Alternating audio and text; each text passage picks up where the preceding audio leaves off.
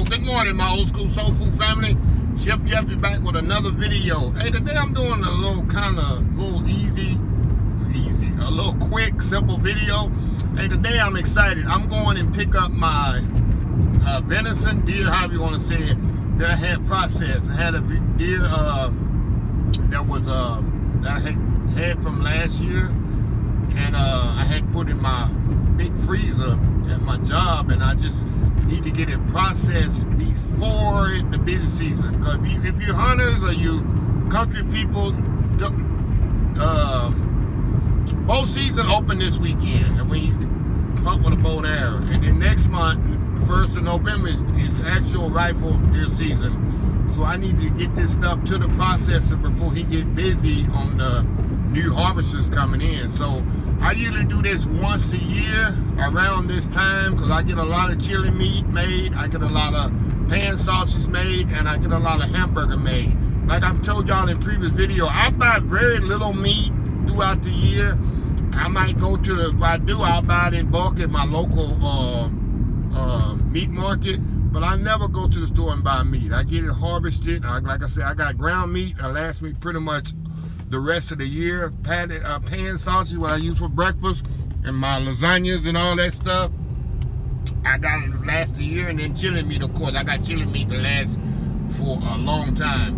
And what it is, I had this past year, I only kept half the deer, had it, took off the bone and put in the freezer in bags until I got to it later, because the whole deer is just too much.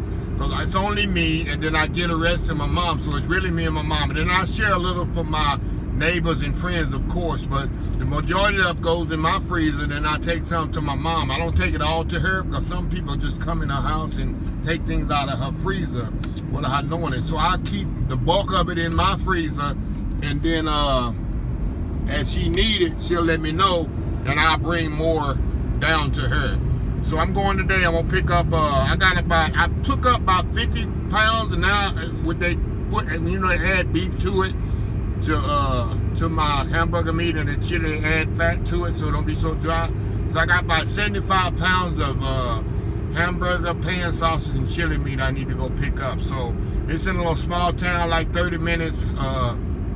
West here, KATY, called Belleville, Texas. They are the best. I've been doing business with these people for 15 years, I think. I always take my meat to them, because the reason I do, they take care of your meat. Because I take care of my meat when I process. I make sure it's properly cooled down and properly cleaned and everything. I'm very careful with my meat when I take it in. And when you take it in there, they tag your meat and they keep it your meat. They don't mix it with anybody else's.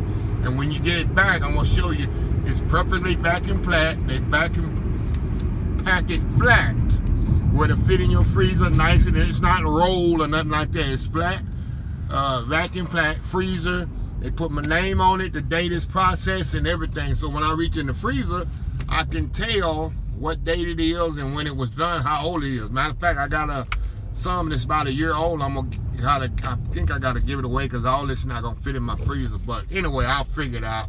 Lots of neighbors and friends, of course my mama, she been asking about it. Baby, where's the deer you're supposed to get processed? So I can surprise her with some deer meat. But anyway, y'all kind of sit back. I'm gonna get some gas here, and I will be back here when I get close to Belleville, Texas, and I'll show y'all what I got. About 75 pounds of venison meat should last me over a year. So we'll be right back.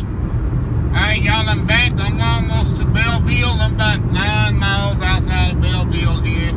Like I say, it's a small country town. I think Belleville got about 7,000 to 8,000 people in it, maybe a little bit more. I don't know for sure, but yeah.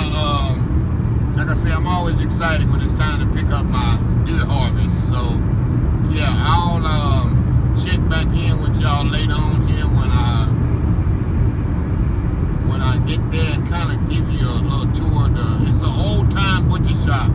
You walk in this place, and the smell and the smokiness, and you know, they're cutting the meat there, right there for you. You tell them what you want, and they'll cut it for you and wrap it up for you right there. And it's awesome butcher shop. They got jellies and jams and all kinds of stuff in there. You know, this place been around here for. You can also, they got barbecue. You want to buy some barbecue, they even got barbecue in there. So anyway, y'all just sit back here, and I'll be back in about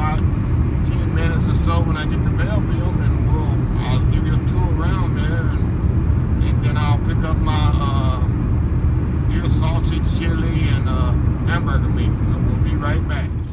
All right, y'all, we are in the city of Belleville. It actually have a little bit over 4,000 people in this little town here.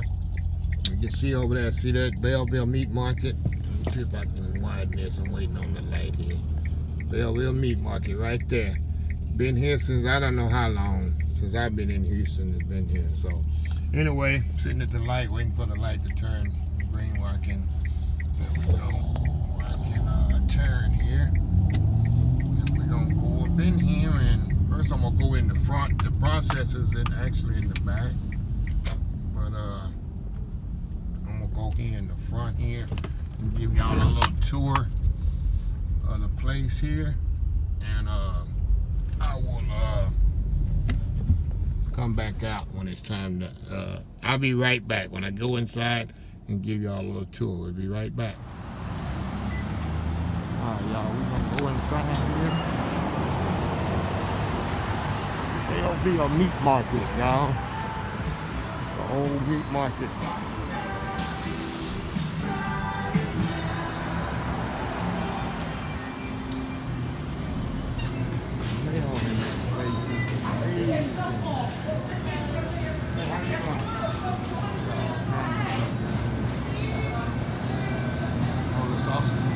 This sausage you can actually get in HEB. Some of it, all of it. My favorite one is supposed to be sweet, but this is right here. The best one's right there. They make all these in-house. They tell you what's good. Tamales, black pepper, come back and get the girl. Tamales are awesome. Vinegar tamales, that's awesome.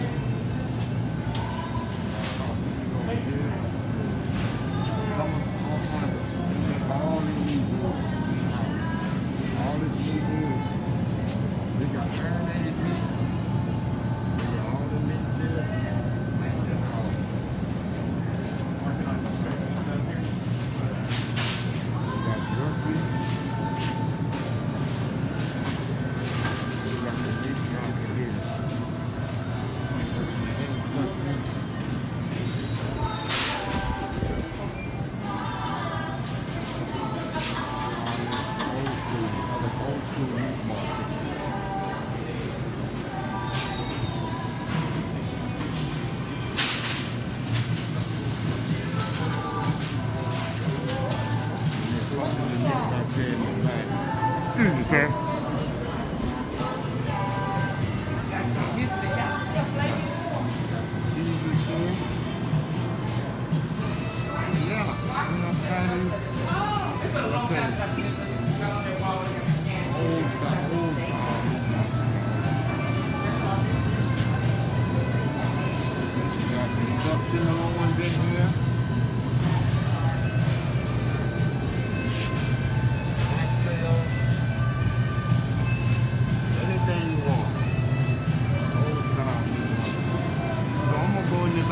Get my meat in, and I'll be right back. I'm gonna go get my meat now. All right, y'all, we back here. Okay, the deer processing pan just right back. Of course, I gotta drive back here. I can't walk. I gotta pick it up. But they got the front of the store there, and this is where you pick up your actual meat that I'm about to pick up. It's right here. They got a separate facility right here in the back.